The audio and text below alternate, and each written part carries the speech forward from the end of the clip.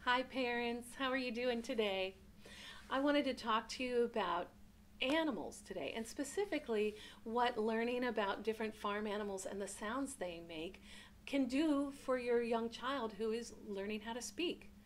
I got these tips from scholastic.com, so if you want to read a little bit more about it, you can go there.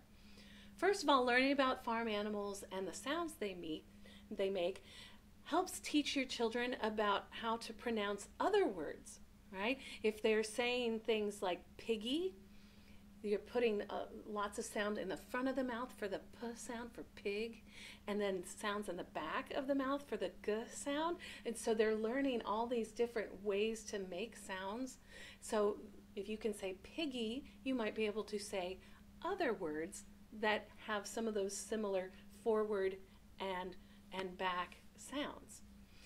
Learning how to pronounce those sounds also then helps create building blocks for creating sentences. The more phonemes that you learn, phonemes are a fancy way of saying parts of a word, like p, g, e. 3 different phonemes in that word, right? And so the more phonemes you learn, the more you can recombine them and learn different words. You can learn words that have the p sound, or a g sound, or that e sound at the end of piggy. It also gets children ready for categorizing. And you probably are noticing your children doing this already, that they are putting things in orders. They're putting round things together, or big things together, and small things together. And so learning more words and more categories of words. This is a pink pig. This is a white pig. This is a small pig.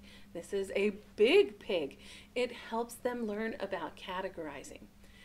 This one I thought was very interesting. It prepares your children for the social skills that they need for school. You've got a small child and they don't know how to tell you when they're upset or they're frightened, right? You know, we're trying to figure these things out together, but if they can make a grrr sound like a bear or a dog, that might show that they're upset or angry, right? Or if they're going meow, meow, meow, meow, meow, right? That might show that they're happy or feeling silly, right? So it helps them recognize and be able to verbalize the feelings that they have, which will help them when they go to school. Lastly, learning about farm animals teaches your children about life lessons.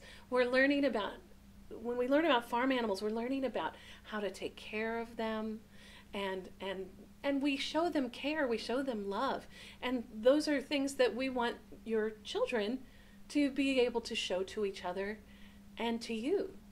So yes, definitely make all the animal noises that you possibly can with your children, and it's going to help them learn. All right, have a great day.